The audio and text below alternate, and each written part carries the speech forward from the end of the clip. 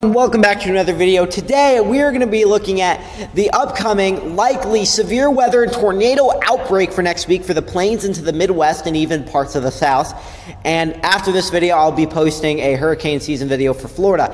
So yeah, without further ado, let's get started. So we already have a 30%, a large 30% for day 5, and this 30% actually already existed yesterday when it was still on day 6, but it was much smaller. But this 30% has increased a lot, and into day, so this day 5 30% and continues into day 6, which a large 15% for pretty much the whole state of Illinois up to Wisconsin down to Arkansas. And I do think we could see a 30% here, but since it's more of like an arch shape, it's likely more wind threat on day 6. Day 5 though is the main threat so far. Very favorable for severe weather, tornadoes and wind and hail. The first thing in the National Storm Prediction Center discussion is significant severe weather episode possible late afternoon, evening on Monday. This is very rare for us to see it this far out, so could we even see as like a moderate risk again? Definitely very possible, though I do want to say yesterday's event with moderate risk was a bust. There was one tornado, but I don't think, other than that, I don't think there was any tornado reports. But yeah, we're going to start with this. We're just going to get rid of this here. And yeah, we're going to start off with the GFS. So to start off, we do see a large amount of CAPE on what's going to be the day 5 event around hour 96. Especially for the northern central plains. Now, this is not going to determine everything, as we do expect a lot of shear, but yeah, this is going to continue into day 6. So yeah, the day 5 shear continues into day 6, and the most shear is around, that was a horrible circle, but around Texas, where we have around 12 to 1500 kilojoules CAPE, though the risk is going to be more north. And yeah, that's going to be it for that severe weather event. And then yeah, but we're going to go to wind, and we're just going to look at the shear. So let's pull this up here real quick, and I think this is it, the shear. Okay, so we're going to look at the 850 MB wind. Right, this one? Okay, there we go. So, sorry, it took me a bit, but, oops. But we do see high-level winds of up 50, 60 knots across the plains, and of course that continues. You see it pulls further north into day 6.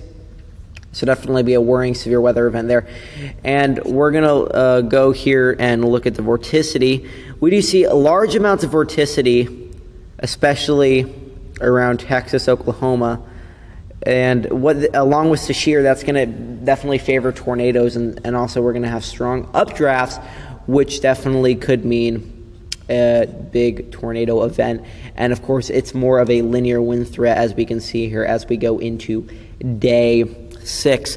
Now, in terms of wind, just from the line itself, not even from the severe thunderstorms, if we look at the wind gust swath, we could see up to 50 miles an hour across Kansas, Oklahoma, into Illinois. Now, that's not the severe gusts. That's just like from the line moving itself. Now we're going to go to the ECMWF, where these wind swaths, sorry, can't talk right now. Kansas gets up to 60 miles an hour. Missouri, Oklahoma up to 50 miles an hour, so definitely worrying there. So if we're going to go into the wind shear now, which let's find it. And here.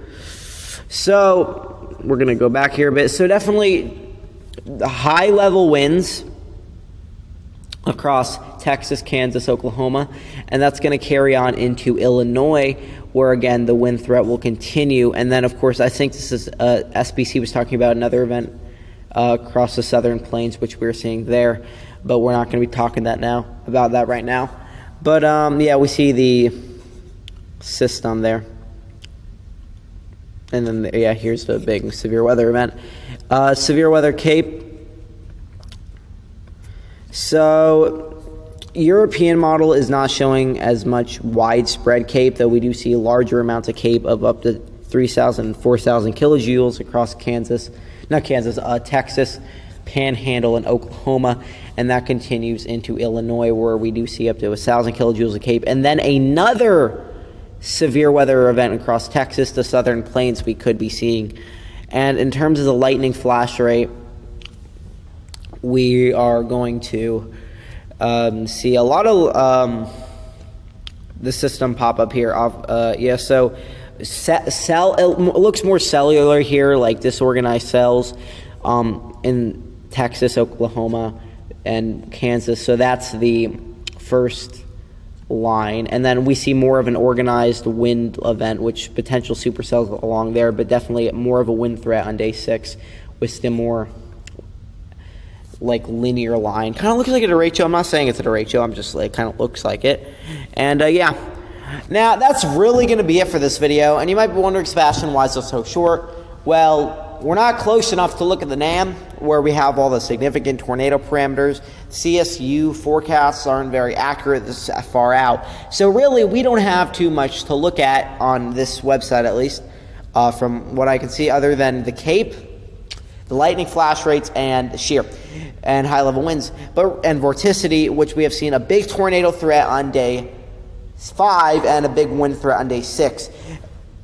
But also there's going to be both threats each day, and due to the high vorticity as well, and there's going to be strong updrafts, we could be seeing a lot of hail. But yeah, that's really going to be it for this video. But yeah, we're going to have another hurricane video in a bit, and I hope you guys enjoy this video.